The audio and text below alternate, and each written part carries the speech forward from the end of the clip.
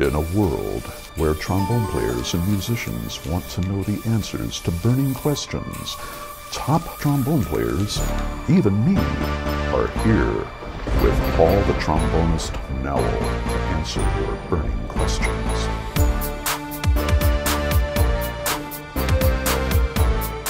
Another thing I did a lot of, I was on Lionel Hampton's band for many years, and on Lionel's band there would be big chunks of time, like it just as it is for every trombone player in the world. You're forever sitting in a big band, right, listening to other people solo.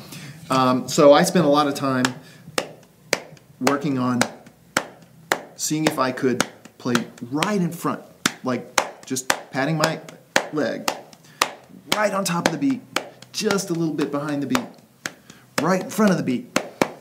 The other thing I worked on, and this is really useful, was learning to feel things in big groups. So when I talked to Steve Turre one time, when I was in college, about playing fast, and he noticed that I was like patting my foot on all like that. Like many young players. Yes, like many young players do. And he said, "Man, you know, you're working too hard. When you're feeling a fast tempo, you don't have to think of it like that. Think of it like a samba. 1, 3, 1, 3. Instead of 1, 3, 1, 3, 1, 3. So I started feeling things like this. And then I began to realize I actually don't have to feel 1 and 3. I can just go 1. And then you're real relaxed. 1, exactly. So you start...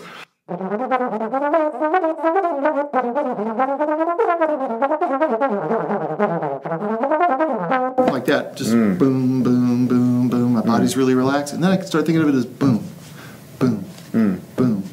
And then boom, boom. Nice. Boom.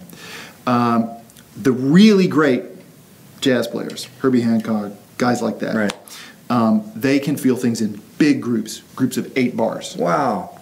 That sort of thing. So as you're developing as a jazz musician, don't neglect time, rhythm. This is rhythmic music. That's what it comes from. It comes from the drums. Yeah. Trombone, approach the trombone like a drum. What would a drummer be doing on his solo? He'd be looking for ways to play in front of the time, behind the time, looking for ways to split up the time into thirds. One other quick thing that I used to do was learning how to, here's a tempo. What I wanted to learn how to do, because I heard blues players doing this and I heard great ballad players doing it, was learning how to decouple what I'm hearing, improvising-wise, from the tempo. So here's the tempo, and I learned how to play.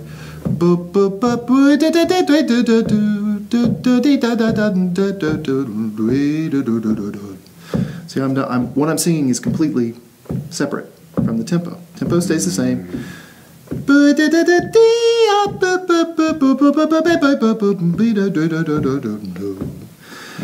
That's so I'm trying to develop an advanced rhythmic conception so that I can play outside of the tempo, but we be aware of where the harmony is.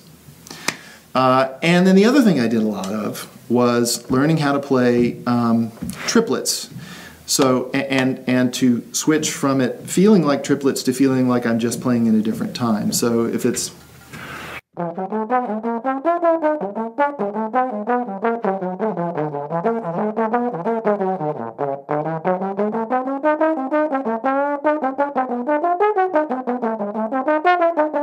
see what I'm doing there? Yeah, so you're kind of thinking like a drummer. Because you're isolating different parts of your body and being in different kind of feels. That's right. So in one sense, I'm aware of what the tempo is, and I know where it is, and keep track of it. But then I'm playing polyrhythmically on top of that. So combining that stuff with the harmonic stuff that I learned how to do, at least I hope, what it does is it creates a very modern sounding jazz trombone voice. I was tired in the early 90s when I was coming up. I felt like I just never heard anybody who really was mastering modern jazz techniques. I heard a lot of guys who, could play the instrument beautifully, but I didn't hear many. Steve Turre was an exception. With the stuff with Woody, especially. Exactly. Yeah, that's right. And so, and he was really the only guy that I could find. Conrad Verwoerd came along, after him, who's another one. And then Hal Crook.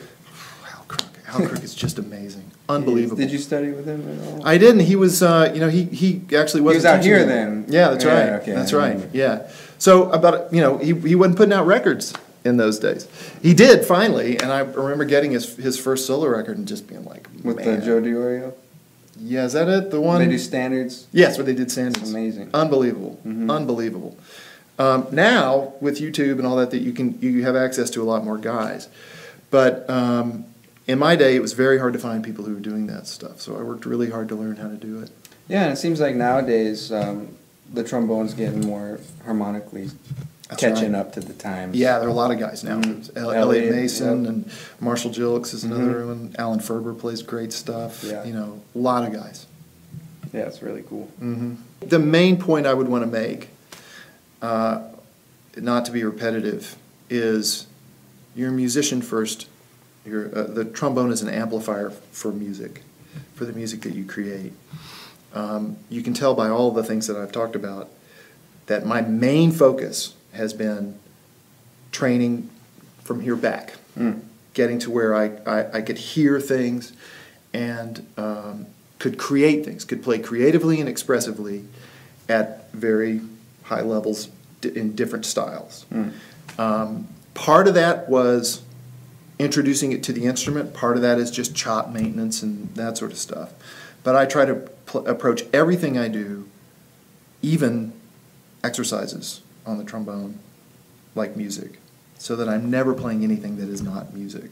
Nice. What up, my dear friends of the world? Paul the Trombonist here. If you're new here, welcome. If you're returning, thanks for always staying tuned, where every video is a musical adventure. Welcome to the Trombone family. Thanks to my patrons for helping making these videos possible. You're all the best. Welcome to the Trombone family, where dreams come true. I post different things on every social network, so you gotta follow me on all of them to get the whole experience. Everything's at paulthetrombonist.com, paulthetrombonist.com, paulthetrombonist.com.